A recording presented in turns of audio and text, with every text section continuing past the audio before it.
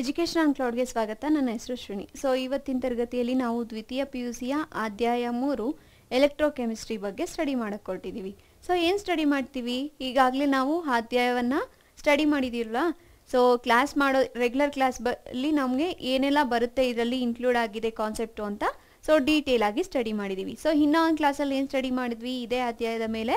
So ಪ್ರಮುಖ ಘಟಗಳನ್ನು ತಗೊಂಡು so ಇದನ್ನು ನಾವಿಲ್ಲಿ ಪುನರಾವರ್ತನೆ ಮಾಡ್ತಾ ಬಂದ್ವಿ. ಸೊ ಅದೇ ರೀತಿ ಇದರಲ್ಲಿ ನಮಗೆ ಏನೆಲ್ಲ ಕಾನ್ಸೆಪ್ಟ್ನ ಲಾಸ್ಟ್ ಮಿನಿಟ್ ರಿವಿಷನ್ ಮಾಡಬೇಕು ಅನ್ನೋದನ್ನು ಈ ಕ್ಲಾಸಲ್ಲಿ ತಿಳಿಸ್ಕೊಡ್ತಾ ಹೋಗ್ತೀನಿ. ಸೊ ಇದನ್ನು ನಾವು ನೋಡೋಣ ಬನ್ನಿ. ಸೊ ಇಲ್ಲಿ ನಮಗೆ ಎಲೆಕ್ಟ್ರೋಕೆಮಿಸ್ಟ್ರಿಯಲ್ಲಿ ಯೂಶಲಿ ಇಲ್ಲಿ ತುಂಬ ನಮಗೆ ಎಲೆಕ್ಟ್ರೋಡ್ಸಿಂದ ಅಥವಾ ನಮಗೆ ಶೆಲ್ಸಿಂದ ಏನೆಲ್ಲ ಉಪಯೋಗ ಆಗುತ್ತೆ ಅಂತ ನಾವು ನೋಡ್ತಾ ಹೋಗ್ತೀವಿ ಅಲ್ವಾ. ಸೊ ಈಗ ಎಲೆಕ್ಟ್ರೋಡ್ ಪೊಟೆನ್ಷಿಯಲ್ ಅನ್ನೋದು ಯಾವ ರೀತಿ ಇರುತ್ತೆ? ಸೊ ಇದು ನಮಗೆ ಈ ಸೆಲ್ಸ್ನ ಗ್ಯಾಲ್ವಾನಿಕ್ ಅನ್ನೋದು ನಿಮ್ಗೆ ತುಂಬ important. So next Daniel cell ಅನ್ನೋದು. ಸೊ ಇದರಲ್ಲಿ ನಮಗೆ ಏನೆಲ್ಲ ಇನ್ಕ್ಲೂಡ್ ಆಗುತ್ತೆ ಅಂತ ಒಂದ್ಸಲ ನೋಡ್ಕೊಂಡು ಹೋಗೋಣ. ಎಲೆಕ್ಟ್ರೋಡ್ ಪೊಟೆನ್ಷಿಯಲ್ ಇದರಲ್ಲಿ ಸೊ ಯಾವುದೇ ವಿದ್ಯುತ್ ದ್ವಾರಕ್ಕೆ ಆಕ್ಸಿಡೀಕರಣ ವಿಭಾವ = ಮೈನಸ್ ಕಡಿತದ ಸಾಮರ್ಥ್ಯ ಇದೆ ಅಂತಂದರೆ ಸೊ ಈ ಒಟ್ಟಾರೆ ನಾವಿಲ್ಲಿ ವಿದ್ಯುತ್ ದ್ವಾರ ಅಂತ ಕರಿತೀವಿ. ಅರ್ಥ ಆಯ್ತಾ? ಸೊ ಇದನ್ನು ನಾವಿಲ್ಲಿ ಈ ಒಟ್ಟು ಕ್ರಿಯೆ ನಡೀತಾ ಇರೋದನ್ನು ಎಲೆಕ್ಟ್ರೋಡ್ ಪೊಟೆನ್ಷಿಯಲ್ ಅಲ್ಲಿ ಕಾಣ್ತೀವಿ. ಅರ್ಥ ಆಯ್ತಾ? ಸೊ ಇಲ್ಲಿ ಯಾವುದೇ ಒಂದು ವಿದ್ಯುತ್ ದ್ವಾರಕ್ಕೆ ದ್ವಾರ ಹಾಕಬೇಕು ಅಂತಂದರೆ ಸೊ ಇಲ್ಲಿ ಆಕ್ಸಿಡೀಕರಣ ವಿಭಾವ ಯಾವ ರೀತಿ ಆಗುತ್ತೆ? ಸೊ ಆಕ್ಸಿಡೇಷನ್ ಪ್ರೋಸೆಸ್ ಅನ್ನೋದು ಯಾವ ರೀತಿ ಆಗುತ್ತೆ? ಸೊ ಇದು ನಮಗಿಲ್ಲಿ ಮೈನಸ್ ಕಡಿತದ ಸಾಮರ್ಥ್ಯ. ಸೊ ಇದರಲ್ಲಿ ನಮಗೆ ಏನಾಗ್ತದೆ? ಸೊ ರಿಡಕ್ಷನ್ ಅನ್ನೋ ಸಾಮರ್ಥ್ಯನ ನಾವೇನು ಮಾಡ್ತೀವಿ? ಸೊ ಇದು ನಮಗೆ ಮೈನಸ್ಗೆ ಈಕ್ವಲ್ ಆಗುತ್ತೆ ಅಂತ. ಸೊ ಹೀಗಿರಬೇಕಾದ್ರೆ ಈ ಸೆಲ್ = ಇವಾಗ ಒಟ್ಟಾರೆ ನಮಗೆ ಇವಾಗ ಯಾವುದೋ ಒಂದು ಎಲೆಕ್ಟ್ರೋಕೆಮಿಕಲ್ ಸೆಲ್ ಇದೆ. ಸೊ ಅದನ್ನು ನಾವು ಯಾವುದರಿಂದ ಇಂಡಿಕೇಟ್ ಮಾಡ್ತೀವಿ? ಈ ಸೆಲ್ಲಿಂದ ಇಂಡಿಕೇಟ್ ಮಾಡ್ತೀವಿ. ಸೊ ಹೀಗಿರಬೇಕಾದ್ರೆ ಈ cell = ಕ್ಯಾಥೋಡ್ನ Rp minus ಆ್ಯನೋಡ್ನ Rp. So ಇವಾಗ ನಾವು ಕ್ಯಾಥೋಡ್ ಮೈನಸ್ ಆ್ಯನೋಡ್ನ ನಾವಿಲ್ಲಿ ನೋಡೋದಾದರೆ ಸೊ ಒಟ್ಟಾರೆ ನಮಗೆ ಈ ಸೆಲ್ಲಲ್ಲಿ ನಮಗೆ ಯಾವ ರೀತಿ ಇಲ್ಲಿ ರಿವರ್ಸ್ ಪ್ರೋಸೆಸ್ ಆಗ್ತಿದೆ ಅನ್ನೋದನ್ನು ನಾವು ನೋಡ್ಬೋದು. ಸೊ ಹಾಗೆ ನಮಗಿಲ್ಲಿ ಈ cell = Rp cathode plus OP anode. So ಈಗ ಈ ಸೆಲ್ಲಲ್ಲಿ ನಮಗೆ Rp ಕ್ಯಾಥೋಡ್ ಏನಿದೆ ಪ್ಲಸ್ ನಮಗಿಲ್ಲಿ ಇಲ್ಲಿ OP ಆಫ್ ಆ್ಯನೋಡು ಕೂಡ ಅಷ್ಟೇ ಇರುತ್ತೆ. ಸೊ ಈ ಒಟ್ಟಾರೆ ಇದನ್ನು ಸೇರಿಸಿದ್ರೆ ನಮಗಿಲ್ಲಿ ಈ ಸೆಲ್ ಅಂತ ಇದಕ್ಕೂ ಹೇಳ್ತೀವಿ. ಸೊ ಈ ಸೆಲ್ ಯಾವಾಗಲೂ ನಮಗಿಲ್ಲಿ ಪಾಸಿಟಿವ್ ಪ್ರಮಾಣವಾಗಿರೋದ್ರಿಂದ ಮತ್ತು ಆ್ಯನೋಡ್ ಕಡಿಮೆ Rpಯಲ್ಲಿ ನಮಗೆ ವಿದ್ಯುತ್ ದ್ವಾರವನ್ನು ತೋರಿಸ್ಕೊಡುತ್ತೆ. ಸೊ ರಿವರ್ಸ್ ಪ್ರೋಸೆಸ್ಸಲ್ಲಿ ನಮಗೆ ಏನು ತೋರಿಸುತ್ತೆ? ಯಾವಾಗಲೂ ನಮಗೆ ಈ ಸೆಲ್ ಅನ್ನೋದು ಪಾಸಿಟಿವ್ ಆಗಿರೋದ್ರಿಂದ ಸೊ ಇದರಲ್ಲಿ ನಮಗೆ ಪಾಸಿಟಿವ್ ಸೆಲ್ ಯಾವಾಗ ಇರುತ್ತೋ ಆವಾಗ ನಮಗಿಲ್ಲಿ ಏನಾಗುತ್ತೆ? ಆ್ಯನೋಡ್ ಅನ್ನೋದು ಕಡಿಮೆ ರಿವರ್ಸ್ ಪ್ರೋಸೆಸ್ಸಲ್ಲಿ ವಿದ್ಯುತ್ ದ್ವಾರವಾಗಿಸುತ್ತೆ ಅಂತ ಹೇಳ್ತೀವಿ. ಅದೇ ರೀತಿ E0 cell = ಕ್ಯಾಥೋಡ್ನ SRP minus ಆ್ಯನೋಡ್ನ SRP ಅಂತ ಹೇಳ್ತೀವಿ. ಯಾವುದಕ್ಕೆ? E0 ಸೆಲ್ಗೆ. ಸೊ ಇಲ್ಲಿ ಹೆಚ್ಚಿನ SRP ಮೌಲ್ಯವು ಆಕ್ಸಿಡೀಕರಣ ಶಕ್ತಿಯಾಗಿರುತ್ತದೆ ಅಂತ ಇಲ್ಲಿ ಹೇಳ್ತೀವಿ. ಸೊ ನೆಕ್ಸ್ಟು ಗಿಬ್ಸ್ ಉಚಿತ ಶಕ್ತಿ ಬದಲಾವಣೆ ಅಂದರೆ ಏನು? ಸೊ ಈ ಗಿಬ್ಸ್ ಫ್ರೀ ಎನರ್ಜಿ ಅನ್ನೋದು ಈ ಕಾನ್ಸೆಪ್ಟ್ ಇಂಪಾರ್ಟೆಂಟ್ ನಿಮಗೆ.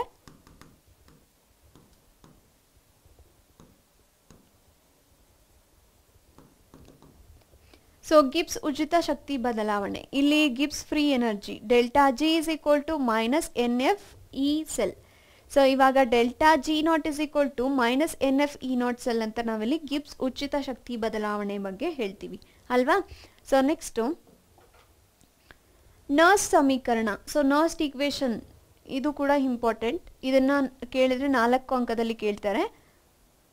NERNST equation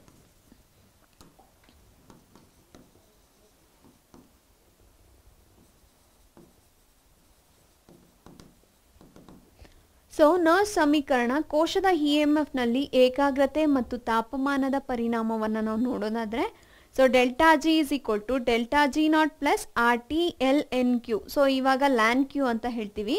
wear ΔG0 = minus RT ln K equation ಅಂತ ಹೇಳ್ಬೋದು. ಸೊ ಈ cell = E0 cell minus RT / NF × ln Q ಅಂತ ಹೇಳ್ತೀವಿ. ಆಯಿತಾ? ಸೊ ಈ cell = E0 cell minus 2.303 RT / NF × log Q. So ಯಾವಾಗ ಇದು ಸ್ಟ್ಯಾಂಡರ್ಡೈಸೇಷನ್ ಆಗಿರುವಂತಹ ಟೆಂಪರೇಚರ್ನ ನಾವಿಲ್ಲಿ ಫಾಲೋ ಮಾಡಿದಾಗ ಆ ಟೆಂಪರೇಚರ್ T ಅನ್ನೋದು ನಮಗೆ 293 ಕೆಲ್ವಿನ್ ಇರಬೇಕಾದ್ರೆ 298 ಕೆಲ್ವಿನ್ ಇರಬೇಕಾದ್ರೆ ಸೊ E0 ಸೆಲ್ ಅನ್ನೋದು E0 cell -2.303 RT divided by NF into log Q ಅಂತ ಹೇಳಿ ಹೇಳ್ತೀವಿ.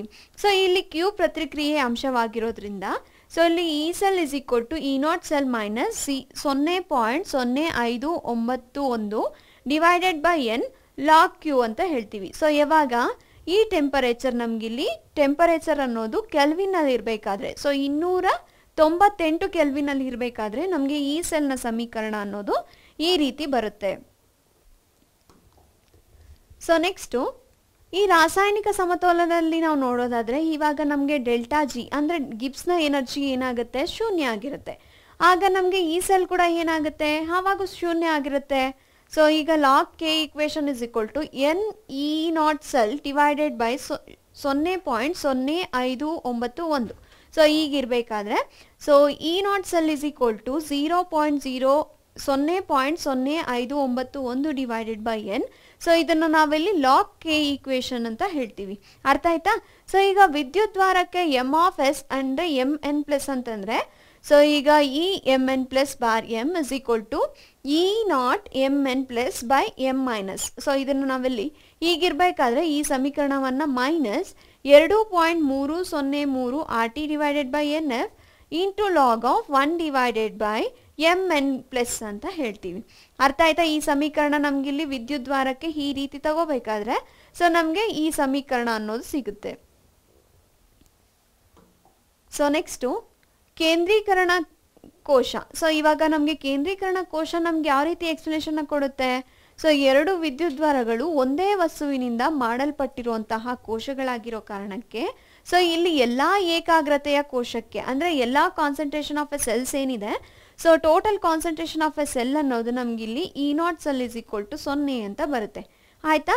ಸೊ ಇಲ್ಲಿ ಎಲೆಕ್ಟ್ರೋಲೈಟ್ ಸಾಂದ್ರೀಕರಣ ಕೋಶ ಅಂತಂದರೆ ಸೊ ಇವಾಗ ಏನು ಹೇಳ್ಬೋದು ಇದ್ರ ಬಗ್ಗೆ ನಾವು? ಸೊ ಈಗ ಒಂದು ಸಮೀಕರಣ ಇಲ್ಲಿ ನಾವು ಆ್ಯನೋಡಲ್ಲಿ ತಗೊತೀವಿ ಮತ್ತು ಕ್ಯಾಥೋಡಲ್ಲಿ ತಗೊತೀವಿ. ಸೊ ಇವಾಗ ಬ್ರಿಡ್ಜ್ಡ್ ಸೆಲ್ಲಲ್ಲಿ ನಾವು ಇದನ್ನು ಇನ್ಕ್ಲೂಡ್ ಮಾಡಿ ಬರೀಬೇಕು ಅಂತಂದರೆ ಸೊ ಇದು ಇಂಪಾರ್ಟೆಂಟ್ ನಿಮಗೆ. ಇದನ್ನು ಬರಿಬೇಕು ಅಂತಂದರೆ so zinc solid state bar ಇಲ್ಲಿ ಜಿಂಕ್ 2+. ಸೊ ಇದು ನಮಗೆ ಒಂದು ಮೆಟಲ್ನ ಸೊ ಅಯಾನ್ ಫಾರ್ಮಲ್ಲಿ ತಗೊತಿದ್ದೀವಿ. ಸೊ ಇಲ್ಲಿ ಡಬಲ್ ಬ್ರಿಡ್ಜ್ಡ್ ಆಗ್ತಿದೆ, ಗೊತ್ತಾಗ್ತಿದೆಯಾ? ಮತ್ತು Zn2+, ಇದು C2 ಮತ್ತು ಇಲ್ಲಿ Zn ಸಾಲಿಡ್ ಸ್ಟೇಟ್. ಗೊತ್ತಾಯ್ತಾ? ಇದನ್ನು ಯಾವ ರೀತಿ ನಾವು ಸಮೀಕರಣದಲ್ಲಿ ಬ್ರಿಡ್ಜ್ಡ್ ಅಲ್ಲಿ ಬರಿತೀವಿ ಅಂತ. ಸೊ ಇದು ನಮಗೆ ಬ್ರಿಡ್ಜ್ಡ್ ಈಕ್ವೇಷನ್. ಸೊ ಇದರಿಂದ ನಮಗೆ ಸಮೀಕರಣ ಯಾವ ರೀತಿ ಬರುತ್ತೆ? So E is equal to 0.0591 divided by 2. So log of C2 by C1 ಅಂತ ನಾವು ಇದಕ್ಕೆ ಹೇಳ್ತೀವಿ. ಅರ್ಥ ಆಯ್ತಾ? ಸೊ ನೆಕ್ಸ್ಟು ಎಲೆಕ್ಟ್ರೋಡ್ ಸಾಂದ್ರೀಕರಣ ಕೋಶ. ಸೊ ಇವಾಗ ಎಲೆಕ್ಟ್ರೋಡ್ ಸಾಂದ್ರೀಕರಣ ಕೋಶ ಅಂದರೆ ಏನು? ಸೊ ಈಗ ಇದಕ್ಕೆ ಉದಾಹರಣೆ ಏನು ಬರುತ್ತೆ? So platinum hydrogen. ಸೊ ಇವಾಗ P1 ATM ಬಾರ್ H+ ಅಥವಾ 1 ಮೋಲ್ ಮತ್ತು H2 ಅನ್ನೋದು P2 ATM ಅಥವಾ PT. ಸೊ ಈಗ E is equal to 0.0591 divided by 2. So log of P1 by P2 ಅಂತ ನಾವು ಇದಕ್ಕೆ ಹೇಳ್ತೀವಿ. ಸೊ ಈಗ ನಾವು ಇದನ್ನು ಎಲೆಕ್ಟ್ರೋಡ್ ಸಾಂದ್ರೀಕರಣದ ಕೋಶ ಅಂತ ಇದಕ್ಕೆ ಹೇಳ್ತೀವಿ. ಸೊ ಗೊತ್ತಾಯ್ತಾ? ಎಲೆಕ್ಟ್ರೋಡ್ ಸಾಂದ್ರೀಕರಣ ಕೋಶಕ್ಕೆ ಸಮೀಕರಣ ಯಾವ ರೀತಿ ಬರುತ್ತೆ ಮತ್ತು ಇದರಲ್ಲಿ ನಾವು ಏನೆಲ್ಲ ಕಂಡೀಷನ್ಸ್ನ ಒಬೆ ಮಾಡಿದರೆ ಮಾತ್ರ ನಮ್ಗೆ ಇದು ಇನ್ಕ್ಲೂಡ್ ಆಗುತ್ತೆ ಅಂತ. ಸೊ ನೆಕ್ಸ್ಟು ವಿದ್ಯುತ್ ದ್ವಾರಗಳ ವಿವಿಧ ವಿಧಗಳು ಅಂದರೆ ಇಲ್ಲಿ ಮೆಟಲ್ ಅಯಾನ್ ವಿದ್ಯುತ್ ದ್ವಾರ ಅನ್ನೋದು ಬರುತ್ತೆ. ಸೊ ಇದರಲ್ಲಿ ನಮಗೆ ಯಾವ ರೀತಿ ಸಮೀಕರಣ ಅನ್ನೋದು ಬರುತ್ತೆ ಅಥವಾ ಇದರ ಸೂತ್ರವನ್ನು ನಾವು ಯಾವ ರೀತಿ ಎಕ್ಸ್ಪ್ರೆಸ್ ಮಾಡ್ಬೋದು, ಸೊ ಇದಕ್ಕೆ ಏನೆಲ್ಲ ಮೆಥಡ್ಸ್ ಇನ್ಕ್ಲೂಡ್ ಮಾಡಬೇಕು? ಫಸ್ಟ್ ನಮ್ಗೆ ಇಲ್ಲಿ ಈ ಈಕ್ವೇಷನ್ನ ನೋಡೋಣ. So MS bar MN plus ಅಂದರೆ MN ಪ್ಲಸ್ NE ಅನ್ನೋದು M ಸಾಲಿಡ್ ಸ್ಟೇಟಲ್ಲಿ ಬರುತ್ತೆ. So E is equal to E not plus 0.0591 divided by N log of MN plus ಅಂತ ಹೇಳ್ತೀವಿ. ಸೊ ನೆಕ್ಸ್ಟ್ ಇಲ್ಲಿ ಗ್ಯಾಸ್ ಅಯಾನ್ ವಿದ್ಯುತ್ ದ್ವಾರ ಅಂದರೆ ಪ್ಲಾಟಿನಮ್ ಬಾರ್ H2 ಅನ್ನೋದು P ATM ಬೈ H+ ಅಂತ ಬರುತ್ತೆ. ಸೊ ಅದನ್ನು ನಾವಿಲ್ಲಿ XM ಅಂತ ಹೇಳ್ತೀವ. ಸೊ ಕಡಿತ ವಿದ್ಯುತ್ ದ್ವಾರವಾಗಿ ನಾವು ಇದನ್ನು ಹೇಳೋದಾದರೆ ಗ್ಯಾಸ್ ಅಯಾನ್ ವಿದ್ಯುತ್ ದ್ವಾರಕ್ಕೆ ಸೊ ಈಗ H+ ಅಕ್ವಿಯಸ್ ಪ್ಲಸ್ ಎಲೆಕ್ಟ್ರಾನ್ಸ್ ಅನ್ನೋದು ಅರ್ಧ ನಮಗಿಲ್ಲಿ H2 ಅಷ್ಟು ಬರ್ತಿದೆ. ಸೊ ಇದನ್ನು ನಾವಿಲ್ಲಿ P ATM ಅಂತ ಹೇಳ್ತೀವ. So E is equal to E naught minus 0.051 log PH2 ಅಂದರೆ PH2 into 1/2 divided by H+ ಅಂತ. ಸೊ ಈಗ ಗ್ಯಾಸ್ ಅಯಾನ್ ವಿದ್ಯುತ್ ದ್ವಾರ ಅನ್ನೋದು ನಾವು ಈ ರೀತಿ ಸಮೀಕರಣದಲ್ಲಿ ನಾವು ಇದನ್ನು ಹೇಳ್ತೀವಿ. ಸೊ ನೆಕ್ಸ್ಟ್ ಯಾವ್ದು ಬರುತ್ತೆ? ಆಕ್ಸಿಡೀಕರಣ ಕಡಿತ ವಿದ್ಯುತ್ ದ್ವಾರ. ಸೊ ಇವಾಗ ಪ್ಲಾಟಿನಮ್ Fe2+ Fe3+ ಅಂತ ಹೇಳ್ತೀವಿ. ಸೊ ಇದರಲ್ಲಿ ನಮಗೆ ಕಡಿತ ವಿದ್ಯುತ್ ದ್ವಾರ Fe3+ ಪ್ಲಸ್ ಎಲೆಕ್ಟ್ರಾನ್ಸ್ ಅನ್ನೋದು ಇಲ್ಲಿ Fe2+ ಸೂಚನೆ ಮಾಡುತ್ತೆ.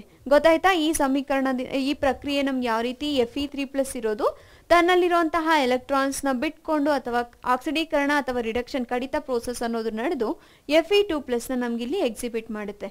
ಅರ್ಥ ಆಯ್ತಲ್ವಾ? ಸೊ ಈಗ E = E0 - 0.0591 log of Fe2+ by concentration of Fe3+ ಅಂತ ಹೇಳ್ತೀವಿ. ಸೊ ನೆಕ್ಸ್ಟು ಮೆಟಲ್ ಕರಗದ ಉಪ್ಪು ವಿದ್ಯುತ್ ದ್ವಾರ. ಸೊ ಉದಾಹರಣೆ ನಾವು ಇಲ್ಲಿ Ag ಅಥವಾ AgCl ಅಥವಾ Cl- ಅಂತ ಕೂಡ ಹೇಳ್ಬೋದು. ಸೊ ಈಗ 5 ಕಡಿತ ವಿದ್ಯುತ್ ದ್ವಾರವಾಗಿ ನಾವಲ್ಲಿ AgCl ಇದು ಸಾಲಿಡ್ ಸ್ಟೇಟಲ್ಲಿ, ಮತ್ತೆ ಇದ್ರ ಜೊತೆ ನಮ್ಗೆ ಇಲ್ಲಿ ಎಲೆಕ್ಟ್ರಾನ್ ಇದೆ. ಸೊ ಇಲ್ಲಿ ಏನಾಗ್ತಿದೆ, ಸೊ AgCl ಇರೋದು Ag+ ಮತ್ತೆ Cl- ಆಗಿ ಈ ಸಾಲಿಡ್ ಸ್ಟೇಟ್ಗೆ ಇದು ಪಡ್ಕೊಂಡು, ಸೊ ಈ ಸಾಲಿಡ್ ಸ್ಟೇಟ್ನ ಪಡೆದು ಇಲ್ಲಿರುವಂತಹ ಎಲೆಕ್ಟ್ರಾನ್ ಏನಾಗ್ತಿದೆ, ಸೊ Cl ಜೊತೆಗೆ ಇದು ಬರ್ತಿದೆ. ಸೊ ಹೀಗಿರ್ಬೇಕಾದ್ರೆ ನಮಗೆ ಈ Cl- ಅಥವಾ AgCl ಅಥವಾ Ag ಇದೇ ಸಮೀಕರಣ ಈ ನಾಟಲ್ಲೂ ಬರುತ್ತೆ -0.059 log of concentration of Cl- ಅಂತ ನಾವು ಇದನ್ನ ಹೇಳ್ತೀವಿ. ಸೊ ನೆಕ್ಸ್ಟ್ ಈಗ ವಿದ್ಯುತ್ ವಿಭಜನೆ. ಸೊ ಯಾವ ರೀತಿ ವಿದ್ಯುತ್ ವಿಭಜನೆ ಆಗುತ್ತೆ ಇಲ್ಲಿ, ಸೊ K+, Ca+2, Na+ ಮತ್ತೆ Mg+2, Al+3 ಮತ್ತೆ ಜಿಂಕ್+2, Fe+ ಮತ್ತೆ H+ ಮತ್ತೆ ಕಾಪರ್+, Ag ಮತ್ತೆ Au+ ಅಂತಂದ್ರೆ ಸೊ ಇದರಲ್ಲಿ ಠೇವಣಿಯ ಕ್ರಮವನ್ನು ಹೆಚ್ಚಿಸೋದಂತ ಆಗಿರುತ್ತೆ. ಸೊ ಅದೇ ರೀತಿ ಸ್ಟ್ಯಾಗರ್ನ್ ಕಡಿಮೆಗೊಳಿಸುವಂತಹ ಏಜೆಂಟ್ ಏನಿದೆ, ಸೊ ಸ್ಟ್ಯಾಂಡರ್ಡೈಸೇಷನ್ನ ಈ ಕಡಿಮೆ ಮಾಡುವಂತಹ ಪ್ರೋಸೆಸ್ ಅನ್ನೋದು ಸೊ SRP ಕಡಿಮೆ ಮೌಲ್ಯದಲ್ಲಿ ಇರುತ್ತೆ. ಸೊ ಇಲ್ಲಿ ಹ್ಯಾನೋಡ್ನಲ್ಲಿ ಮೊದಲು ಬಿಡುಗಡೆ ಆಗುವಂಥದ್ದು ಆಗಿರುತ್ತೆ. ಸೊ ಈಗ SO4-, ಸೊ ಇದರಲ್ಲಿ ನಮಗೆ ಸ್ಥಾನದ ಕ್ರಮವನ್ನು ಹೆಚ್ಚಿಸೋದು ಇಲ್ಲಿಂದ ಇಲ್ಲಿವರೆಗೂ ಸೊ ಈ ರೀತಿ ಇರುತ್ತೆ. ಅರ್ಥ ಆಯ್ತಲ್ವಾ?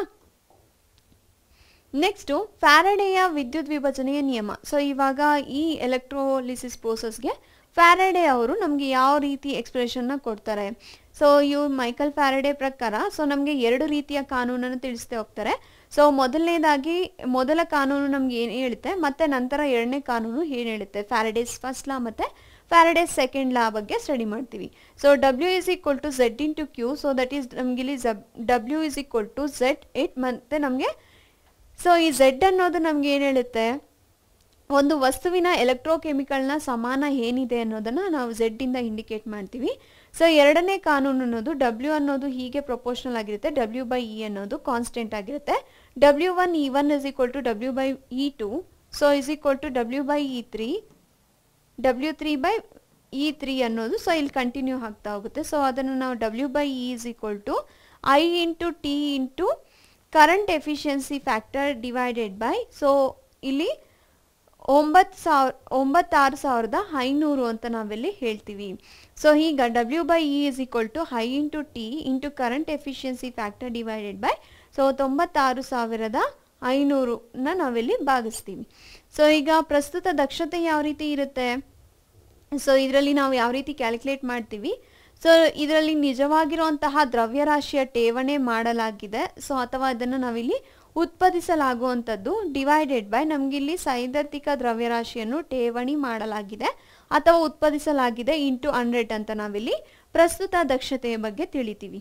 ಅರ್ಥ ಆಯ್ತಾ? ಸೊ ಕ್ಯಾಥೋಡ್ನಲ್ಲಿ ಕಾಪರ್ ಮತ್ತು Fe ಏಕಕಾಲದಲ್ಲಿ ಠೇವಣಿ ಮಾಡಲು ಷರತ್ತು ಏನೆಲ್ಲ ಇರುತ್ತೆ ಅಂತಂದರೆ, so E0 Cu2+ Cu - 0.0591 divided by 2 log of 1 divided by Cu2+ E0 Fe2+ Fe - 0.0591 divided by 2 log of 1 divided by Fe2+ ಅಂತ ಹೇಳ್ತೀವಿ. ಸೊ ಇದೆಲ್ಲಿ ನಮಗೆ ಕ್ಯಾಥೋಡಲ್ಲಿ ನಮಗೆ ಕಾಪರ್ ಮತ್ತು ಐರನ್ನ ಏಕಕಾಲದ ಠೇವಣಿ ಮಾಡೋದಕ್ಕೆ ಇದು ಬಳಸುವಂಥದ್ದು. ಸೊ ಈಗ ಕ್ಯಾಥೋಡ್ನಲ್ಲಿ ಕಾಪರ್ ಮತ್ತು Feಗಳು ಏಕಕಾಲಿಕ ಶೇಖರಣೆಗೆ ನಮಗೆ ಇದು ಬರುವಂತಹ ಷರತ್ತುಗಳೇನು, ಸೊ ಇದನ್ನು ನಾವಿಲ್ಲಿ ಮುಂದೆ ನೋಡ್ತೀವಿ. ಸೊ ಈ ರೀತಿ ಷರತ್ತುಗಳನ್ನು ನೋಡಿದ್ವಿ. ಈಗ ವಾಹಕತೆ ಅಂತಂದರೆ ಏನು, ಸೊ ವಾಹಕತೆ ಈ ಪ್ರತಿರೋಧದ ಮೇಲೆ ಯಾವ ರೀತಿ ರಿಲೇಶನ್ಶಿಪ್ನ ಹೊಂದಿರುತ್ತೆ, ಬಂಧವನ್ನು ಹೊಂದಿರುತ್ತೆ ಅಂತಂದರೆ, ಸೊ ವಾಹಕತೆ ಅನ್ನೋದು ಇನ್ವರ್ಸ್ಲಿ ಪ್ರೊಪೋರ್ಷನಲ್ ಆಗಿರುತ್ತೆ ಯಾವುದಕ್ಕೆ, ಪ್ರತಿರೋಧಕ್ಕೆ. ಅದಕ್ಕೆ ವಾಹಕತೆ = 1 ಡಿವೈಡೆಡ್ ಬೈ ಪ್ರತಿರೋಧಕ ಅಂತ ಹೇಳ್ತೀವಿ. ಸೊ ಇದರಲ್ಲಿ ನಿರ್ದಿಷ್ಟ ವಾಹಕತೆ ಅಥವಾ ವಾಹಕತೆ ಏನಿದೆ ಸೊ ಇದು ನಿರ್ದಿಷ್ಟ ಪ್ರತಿರೋಧದ ಪರಸ್ಪರ ಆಗಿರೋದ್ರಿಂದ ಸೊ ಇದನ್ನು ನಾವಿಲ್ಲಿ ಕೆ ಇಸ್ ಈಕ್ವಲ್ ಟು 1/ρ ಇಂದ ಹೇಳ್ತೀವಿ. ಸೊ ಕೆ ಅನ್ನೋದು ನಮಗೆ ನಿರ್ದಿಷ್ಟ ವಾಹಕತೆ ಅಂತ ಹೇಳಿ ಹೇಳ್ಬೋದು. ನೆಕ್ಸ್ಟು ಸಮಾನ ವಾಹಕತೆ, ಅದನ್ನು ನಾವಿಲ್ಲಿ ಡೆಲ್ಟಾ ಟಿ ಇಂದ ಸೂಚನೆ ಮಾಡ್ತೀವಿ. So K into 1000 divided by ನಾರ್ಮಾಲಿಟಿ. So ಇದರ ಯೂನಿಟ್ ಏನಪ್ಪ ಅಂತಂದರೆ per home centimetre square per equate ಅಂತ ಹೇಳಿ ಹೇಳ್ತೀವಿ. ಸೊ ಈಗ ಮೋಲಾರ್ ವಾಹಕತೆ ಏನು, molar conductivity. So delta M is equal to K into 1000 divided by ಮೊಲಾರಿಟಿನ ಹೇಳ್ತೀವಿ. ಸೊ ಇದು ಯೂನಿಟ್ ಬಂದು ನಮಗಿಲ್ಲಿ per home centimetre square per mole ಅಂತ ಹೇಳ್ತೀವಿ. ಸೊ ಇದರಲ್ಲಿ ನಿರ್ದಿಷ್ಟ ವಾಹಕತೆ ಇಸ್ ಈಕ್ವಲ್ ಟು ವಾಹಕತೆ ಇಂಟು ಎಲ್ ಬೈ ಎ ಅಂತ. ಅರ್ಥ ಆಯ್ತಲ್ವಾ? ಸೊ ನೆಕ್ಸ್ಟು ಕೋಲ್ರಾಶ್ನ ಕಾನೂನು. ಸೊ ಕೋಲ್ರಾಶ್ ಲಾ ಏನು ಹೇಳುತ್ತೆ ಇದಕ್ಕೆ? ಸೊ ಈ ಏಕಾಗ್ರತೆಯೊಂದಿಗೆ ಪರಿಹಾರವನ್ನು ನಾವು ನೋಡಿದಾಗ so delta equation bar delta ಎಮ್ನ ವ್ಯತ್ಯಾಸವನ್ನು ಇಲ್ಲಿ ತಿಳಿಸ್ಕೊಡೋದಾಗಿರುತ್ತೆ. ಸೊ ಕಾನ್ಸಂಟ್ರೇಷನ್ ಈಕ್ವೇಷನ್ ಏನಿದೆ ಸೊ ಇದಕ್ಕೆ ನಮಗೆ ಡೆಲ್ಟಾ ಈಕ್ವೇಷನ್ ಬಾರ್ ಡೆಲ್ಟಾ ಎಮ್ನ ವ್ಯತ್ಯಾಸವನ್ನು ತಿಳಿಸ್ಕೊಡೋದು ನಮಗೆ ಕೌಲ್ರಾಶ್ನ ನಿಯಮ ಇದು ಹೆಲ್ಪ್ ಮಾಡುತ್ತೆ. ಸೊ ಇದರಲ್ಲಿ ನಮಗೆ ಬಲವಾದ ವಿದ್ಯುತ್ ಕ್ಷೇತ್ರ ಯಾವ ರೀತಿ ಇರುತ್ತೆ? So delta M C is equal to delta M infinity minus B into root C ಅಂತ. ಸೊ ಇದು ಬಲವಾದ ವಿದ್ಯುತ್ ಕ್ಷೇತ್ರವನ್ನು ತಿಳಿಸ್ಕೊಡುವಂಥದ್ದು ಆಗಿರುತ್ತೆ. ಸೊ ದುರ್ಬಲ ವಿದ್ಯುತ್ ಕ್ಷೇತ್ರಗಳು ಅಂತಂದರೆ so delta infinity lambda infinity is equal to N plus lambda infinity plus ಮತ್ತು N minus lambda infinity minus ಅಂತ ಇದಕ್ಕೆ ಹೇಳ್ಬೋದು. ಸೊ ಇಲ್ಲಿ ನಮಗೆ ಲ್ಯಾಂಬ್ಡಾ ಅನ್ನೋದು ಮೋಲಾರ್ನ ವಾಹಕತೆಯನ್ನು ಸೂಚನೆ ಮಾಡುವಂಥದ್ದಾಗಿರುತ್ತೆ. ಸೊ ಎನ್ ಪ್ಲಸ್ ಅನ್ನೋದು ಪ್ರತಿ ಫಾರ್ಮುಲಾ ಘಟಕ್ಕೆ ವಿಘಟನೆಯ ನಂತರ ಪಡೆದ ಕ್ವಾಟಯಾನ್ಗಳ ಸಂಖ್ಯೆ ಅಂತ ಹೇಳ್ಬೋದು. ಸೊ ಈಗ ಎನ್ ಮೈನಸ್ ಅನ್ನೋದು ಪ್ರತಿ ಫಾರ್ಮುಲಾದಲ್ಲಿ ಘಟಕಕ್ಕೆ ವಿಘಟನೆಯ ನಂತರ ಪಡೆಯುವಂತಹ ಆಯಾನ್ಗಳ ಸಂಖ್ಯೆ ಅಂತ ಕೂಡ ಇಲ್ಲಿ ಹೇಳ್ತೀವಿ.